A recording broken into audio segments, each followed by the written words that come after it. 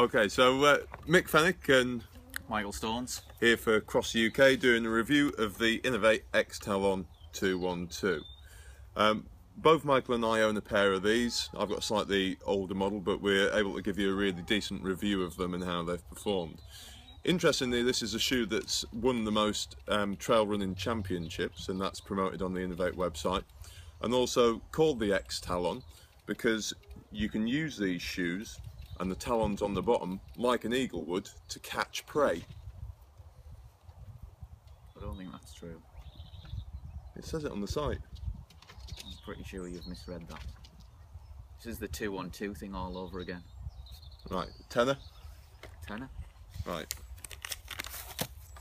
I'll show you. This is definitely mine.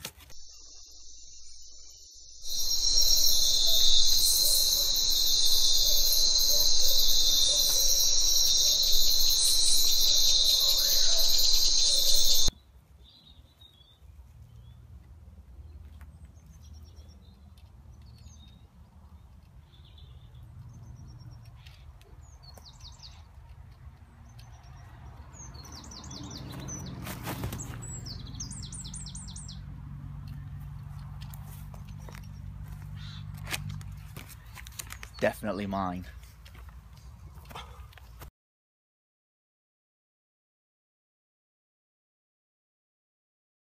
Today I'm out here in Hampstead Forest getting ready to review the new Inov-8 X-Talon 212s. These have been out on the trail just once or twice. This is the first big run that we've done with them, and you can see the kind of stuff that we're running on. Some loose stones and some rough plants. So far these have held up really well with the extra good help involved in them. I've run on these on real slippy stones up on the fells and they were absolutely amazing. So today I'm giving them a proper run out up here on the top of the house. Right, after the first 5 k's they're still feeling particularly comfortable. I actually wear insoles, the orthotics, and what I've done is put them in underneath the Inov-8 insoles, and they are still very, very comfortable. The first time I did it, and I was up on the tops in the lakes up at High Spy, I actually thought I'd forgotten to put my insoles in because they are genuinely that comfortable. The weight of them is pretty obvious because they're the X-Talons 212, so they're 212 grams. On your feet they feel particularly light. You do need to be wearing some kind of high wicking sock so that it does get rid of any moisture. These are actually the first pair of off-road trainers that I've got that aren't Gore-Tex, and it was quite a challenge for me deciding to go with non-Gore-Tex, but with a decent sock it does make a massive difference and it's not actually too uncomfortable.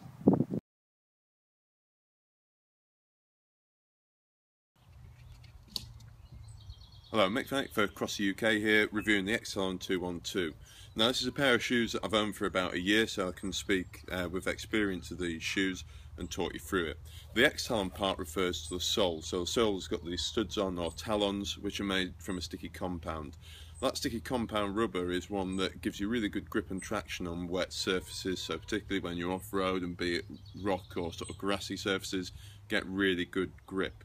One of the downsides to that is that for it to get that traction it needs to be that bit softer, and that does mean that it wears down a little bit easier. Having said that, they've still got good grip on these and I've had them for around a year, running 2 to 3 times a week, so I think that's good value for money really if you can get a full year out of a pair of off-road shoes. The 212 part refers to the weight of the shoe, and weighing in at 212 grams if it was a pair of size 8s, which is the sort of average size for them, then it's really light.